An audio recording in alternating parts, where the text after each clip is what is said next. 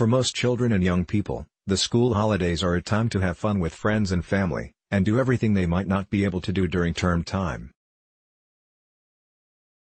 As one of the world's richest economies, you might expect plenty of opportunities for UK children to enjoy the halcyon days of summer. But our new research shows that's not necessarily the case, and this is having a serious impact on their mental health and well-being. Following prolonged periods of austerity, many families are struggling to make ends meet. The UK's income gap between rich and poor is very wide compared to other developed countries. And this is driving inequalities in child and adolescent health, with effects that can last into adulthood. The financial pressures faced by low-income families can be intensified during school holidays. They have to find additional money to cover the free school meals that their children usually have in term time. The cost of childcare is high, too, and young people's participation in activities, such as play schemes, cinema and day trips, are restricted by cost. Families also struggle to cover fees for transport and snacks. Read more. Free school meal funds help pay for school trips too, but self-imposed stigma stops parents claiming. Previous research has found that children from poorer families are more likely to report worse well-being compared to those from richer families. We also know that problems such as food insecurity and loneliness can have profound effects on mental health and well-being. In addition, there is some evidence that children and young people from low-income families often experience greater learning loss during the school holidays than their peers. Differences in school holiday experiences mean that they may take longer to catch back up to where they were at the end of the previous year. Until now, however, no studies had looked at how different summer holiday experiences might lead to differences in children's mental well-being when they return to school, but our latest study suggests that children from poorer families may have worse mental health when they go back to school, due, in part, to their less positive experiences during the long summer holiday. For some children and young people, the summer holidays can be a time of loneliness.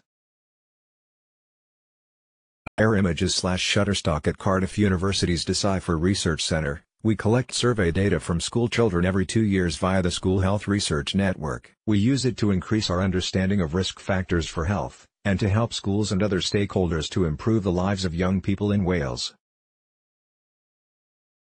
For this study, we wanted to find out how young people's experiences during the long summer holiday might explain socioeconomic differences in mental health and well-being on their return to school. We asked 103,971 children aged between 11 and 16, from 193 secondary schools across Wales, about their experiences during the summer break.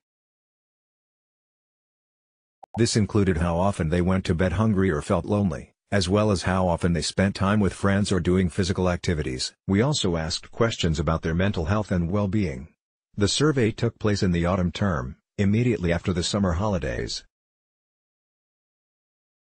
We found that children from poorer families were more likely to report loneliness and hunger during the summer holidays, and were less likely to spend time with friends or engage in physical activities. In turn, these experiences were related to worse mental health and well-being upon return to school in September.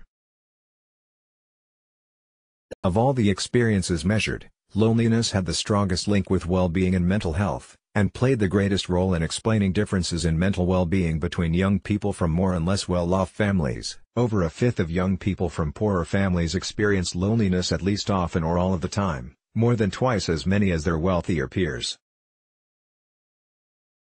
Read more. For some kids, school holidays mean hunger and isolation. Recent years have seen an increase in charitable and government-funded school holiday provision, particularly for families experiencing poverty. These have often focused on the immediate effects of poverty such as hunger and undernutrition, but have increasingly moved to a more holistic focus on the well-being of young people and their families.